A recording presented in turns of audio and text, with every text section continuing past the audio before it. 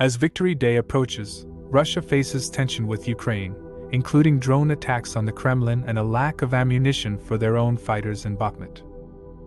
Other areas of Russia have cancelled their Victory Day celebrations, but Moscow continues with the parade regardless. Meanwhile, Russian officials are recruiting Central Asian migrants with bonuses and fast-track citizenship to fight in Ukraine, a conflict which has seen high casualties. The all-clear has been given after air raid in Kiev, though 5 people were injured and explosions were reported in the Black Sea port city of Odessa and southeastern city of Kherson.